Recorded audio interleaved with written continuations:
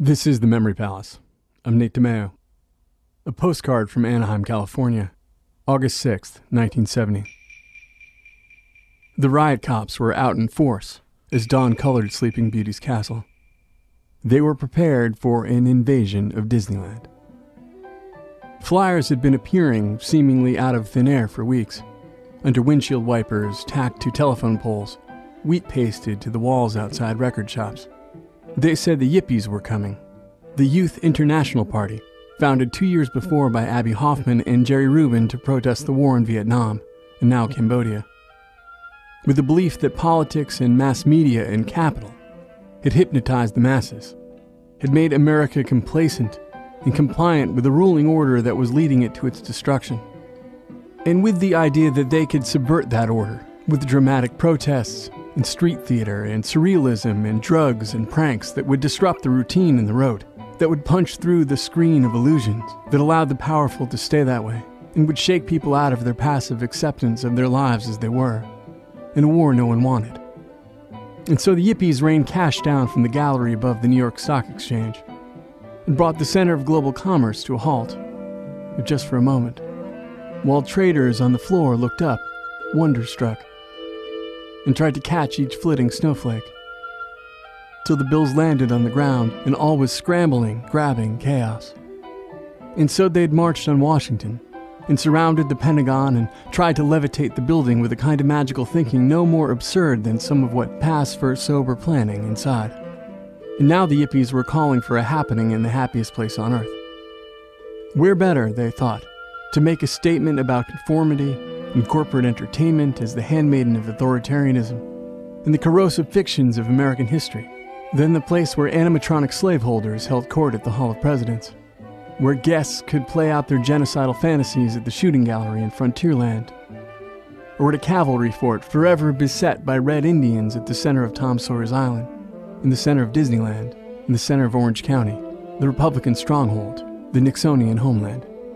And so there would be a Yippie powwow. That's what the flyer said. A protest featuring the liberation of Minnie Mouse from her male oppressors, a cadre of Black Panthers serving breakfast at the Aunt Jemima Pancake House, and a ritual barbecuing of Porky Pig, who wasn't a Disney character, but the Yippies were the last people to let intellectual property laws stand in the way of a decent joke. By the eve of the powwow, rumors and news reports and law enforcement intel predicted some 100,000 radicals would descend on Disneyland and lay siege to the Magic Kingdom. And management at Disneyland and the Orange County and Anaheim police departments had watched the 1968 Democratic Convention, when the Yippies led a protest and threw a free festival in Lincoln Park in Chicago. And next thing you knew, there were cops cracking kids in heads with batons on national TV. There had been riots near UC Santa Barbara earlier that year. In one of them, college kids burned down the Bank of America. In another, a cop had shot and killed a student. And no one wanted that. So the police trained in crowd control and riot suppression. Phalanxes of riot cops practiced corralling maneuvers in the parking lot. A mobile hospital was set up, a courtroom for processing arrests, a jail to contain the arrested. Positions were mapped out for marksmen on the roofs of restaurants and souvenir shops. Orders were issued to Disney employees. Managers would go undercover as tourists. They would carry walkie-talkies hidden in shopping bags. Some would wear long wigs and fake mustaches. Ticket takers and cotton candy makers and sellers of mouse ears and ride operators would be the eyes and ears of the operation, calling out anything suspicious, raising the alarm at the first sign of trouble. The only workers who weren't deputized were the costume characters. Because who knew what would happen if the Pinkos caught wind that Goofy was a narc? And no one wanted children scarred by the sight of Dopey or Dumbo or Bashful getting beat down by some dope fiend. But morning came, and the sun rose over the snow-painted peak of the Matterhorn, glinted off the chrome of the track-bound roadsters of Autopia. And the 100,000 predicted longhairs turned out to be a few hundred tops. Instead of a flood, the kids came 2 by 2, in buckskin and fringe and hip huggers. And the few hundred police with billy clubs and shields and masks stood down. And the few hundred, and 25,000 other park guests, spent the day at Disneyland. Walked up Main Street, the soda fountain, the magic shop, the old open-top Ford with the horn you squeeze with your hands to make it honk. All designed to evoke the Marceline, Missouri of Walt Disney's childhood. Wide sidewalks, white fences, white America idealized, mythologized, circa 1910. Way back when, though it was barely 45 years before the park opened. But 2 world wars and highways and jumbo jets and the A-bomb and the H-bomb and satellites and Jim Crow, lately, on the run, could warp one's perception of the passage of time. There was shouting, some name-calling back and forth between the freaks and the squares, but very little came of it, which bothered some of the yippies. That their mere presence didn't set old ladies fainting. That this sight of some 20-somethings pretending to be snakes on the ground at the feet of the barbershop quartet, or shimmying in a conga line, weaving in and out of the Mickey Mouse Club marching band, chanting about Ho Chi Minh, maybe wasn't all that remarkable, relatively, after you'd seen an animatronic macaw sing in a French accent in the enchanted tiki room. When the protesters climbed the rigging of Captain Hook's pirate ship and shouted about the war from the crow's nest, most folks barely looked up from their tuna sandwich at the Chicken of the Sea restaurant. Newspaper accounts note that their frustration seemed to grow as the day went on. Some got tired of being called dirty hippies and worse by clean-cut tourists, when they were just trying to have a transcendent psychedelic experience in the Haunted Mansion.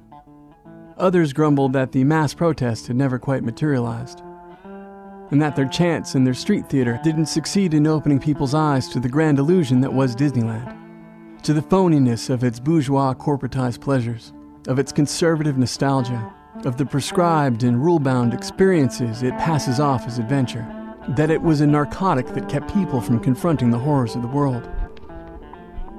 As if those people didn't know. As if being aware of the illusion wasn't the whole point. Visitors rode on a steamboat in a circle in a concrete trench filled with water, and called it the Rivers of America. They went from Switzerland to China to Australia, from clocks to noodles to kangaroos, in mere minutes.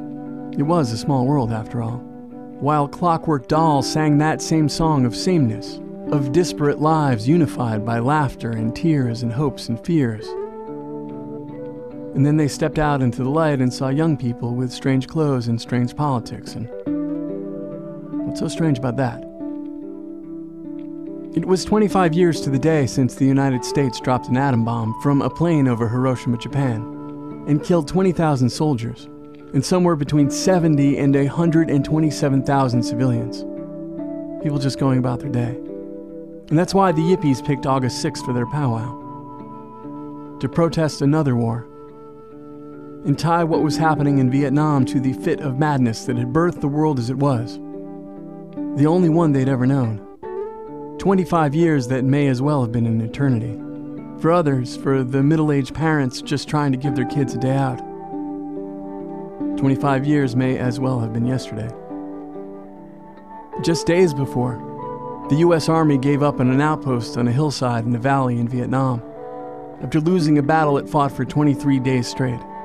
75 young American men died defending fire support base Ripcord. And now about the same number of young Americans stormed Tom Sawyer's Island. They took down the American flag. People on shore over by the line for the Pirates of the Caribbean were outraged when they thought they saw the flag of the Viet Cong rise in its place. It wasn't. It was a yippie flag with a black star and a marijuana leaf. But the newspaper said it was the flag of North Vietnam. And that misidentified flag would stay in their memories and stay at the center of the story of the state of young America that they took home with them that day. Years later, one of the organizers of the powwow told the historian that he had known all along there were never going to be tens of thousands of yippies at the park. Part of the game, part of the provocation, was misdirecting the police, throwing everyone into a panic. It was good to know that they had that much power, at least. And of those 300 or 400 kids who came for the happening, maybe half were yippies, were there with an agenda other than having a good time at Disneyland, smoking a bowl and going on the Jungle Cruise, maybe meeting someone cute and seeing what happened. There were factions, there always are. And there was an attempt to rally everyone on the island, to come up with a strategy and a coherent message, to give the media something for the nightly news before it got too dark for the cameras. But people broke off, One group to disrupt a parade. One group to start some trouble at the Bank of America by the fire station. Another to pull down the flag by the entrance. Still others slipped off on their own to disappear into the woods like guerrilla fighters, or sneak onto balconies of old New Orleans, or melt into the secret spaces off the map between the lands. The riot police came back. Some fights broke out. Tellers at the bank hid behind the counters, genuinely terrified. An old woman shouted about how Disneyland wasn't for them. It was only for real Americans, like the people who had gathered in an ad hoc chorus in the platform of the train station to sing God Bless America, while fires burned in trash barrels, while short-haired men cold-cocked long-haired men, while other young men and young women skinny-dipped in the fake Missouri, or the Mississippi, or whatever it was supposed to be, and marveled at the stars, and just how real everything looked, just how magical it all felt. Some protesters were arrested. Others were ushered through the West Gate, while the short-haired patrons were sent out the East, and told they could come back for free another time. They just had to tell the lady at the ticket booth they were there the day the Yippies came to Disneyland.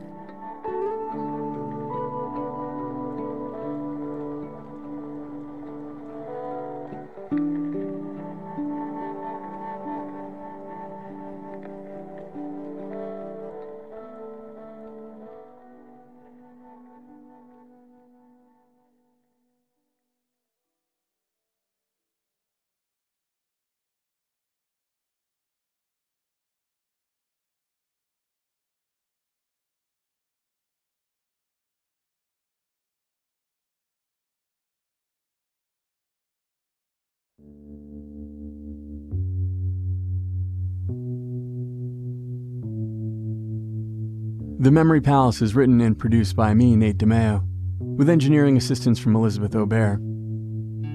This show is a proud member of Radiotopia from PRX, which receives ad-serving technology from AdZerk, and listener support from people like you.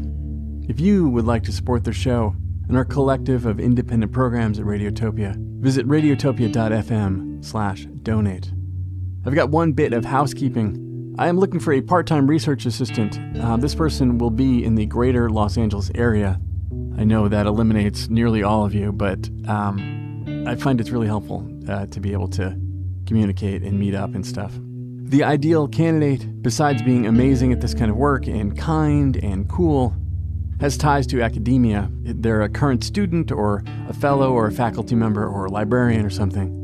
Or at least still have logins and all the right American history listservs and the like, interlibrary loan privileges and things like that. I know that is a specific ask, and it will leave a lot of great people out, but that's what I found works for me. If this is you or someone you know, shoot me an email with a resume at nate@thememorypalace.us. I am a solid A- boss.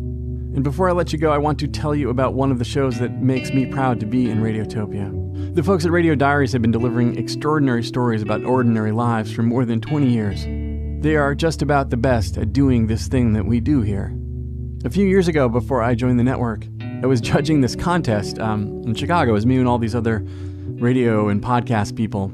It's a fancy group. And we spent a couple of days listening to these fantastic stories from all over the English-speaking world. And the whole time, we're talking about how we want to give the award this year to some up-and-coming talent, that we want to really shake up the order of things. But by the end of it, it was so clear that once again, Radio Diaries, 20 years into the game, had told the best story, like full stop.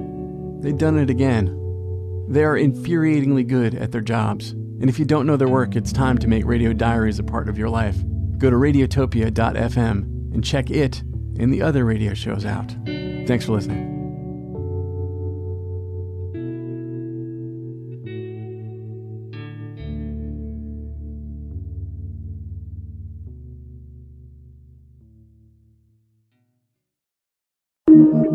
Radiotopia.